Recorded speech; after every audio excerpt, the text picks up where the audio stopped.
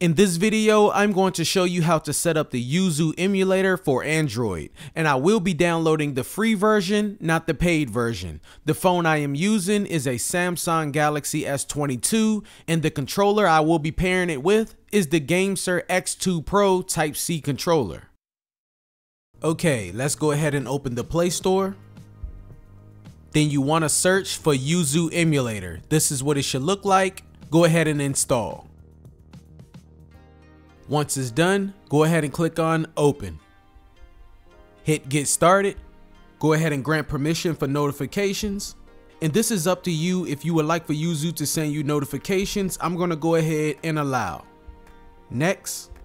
Now you have to locate your product keys on your device. Now I cannot tell you where to download these keys from. Just do a Google search and you should be able to find them. Once you have them downloaded, go ahead and select keys.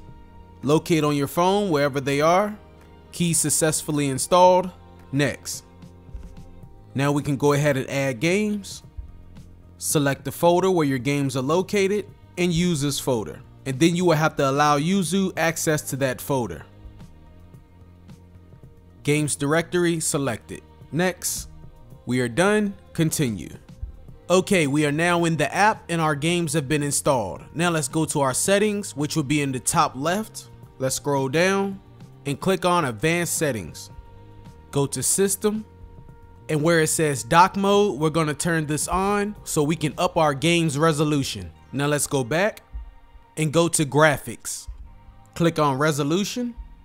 Now by default, it's going to be on 1080p, and I don't recommend upscaling it past 1080p. No matter how powerful your Android phone is, this app really isn't optimized to run over 1080p yet. Now if you are getting some slowdown and lag in your game, then you may want to bump this back to 810p, and that may smooth out your gameplay. Let's go back, and if we scroll down a little bit, you'll see VSync. So if you want to turn on VSync, you can do that here. I'm going to leave it off.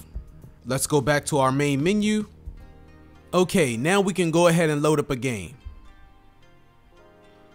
So you'll notice when you first get into your game, you have on-screen touch controls. Now if you are using a controller with your phone, you want to swipe your screen to the left, hit the back button, go ahead and hit Input Overlay.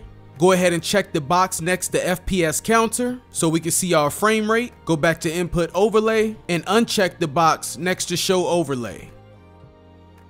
Now hit the back button, and now you will be able to use your controller without the on-screen touch controls.